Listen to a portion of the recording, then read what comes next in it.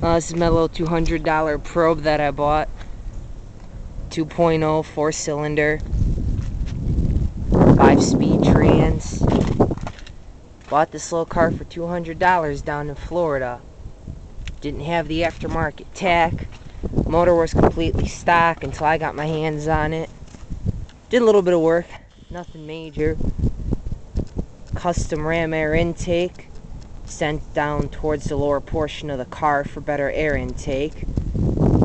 Thankfully it sits high enough so I don't suck water into it. B&M 8mm high performance spark plug wires for extra spark. Brand new distributor cap and rotor. Custom painted head. Not my choice in color, but it was done without me knowing about it.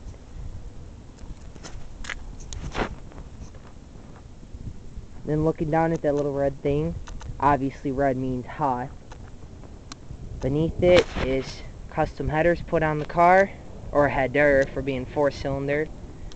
Double overhead cam, 16 valve, new spark plugs. The car's not looking too bad, but when I'm done with it, it's going to be a hell of a lot better.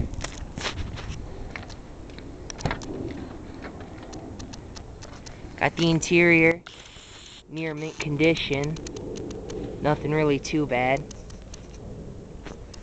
But yeah, bought it down in Florida, brought it all the way up to Illinois with just an oil change.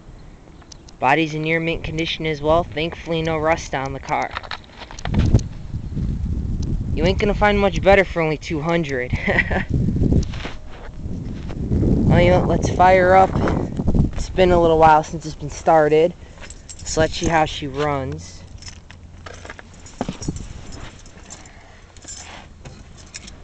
Yeah, my tach went out. That's why I decided to put in the aftermarket.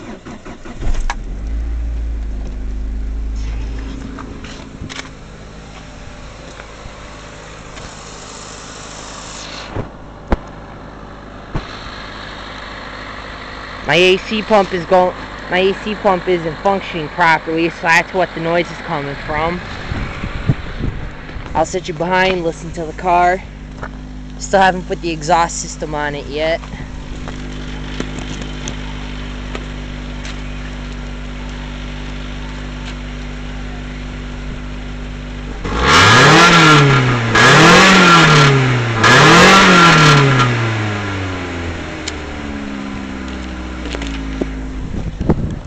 Car doesn't sound half bad for a little 4-banger.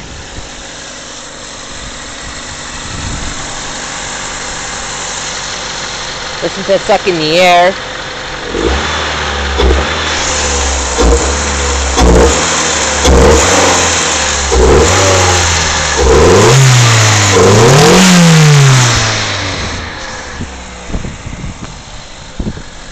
Other than that, I'd say not half bad for only $200 and an oil change, just to get it up here. It's the aftermarket tach. The car redlines at almost $7 grand. Custom sound system. Doesn't sound too bad.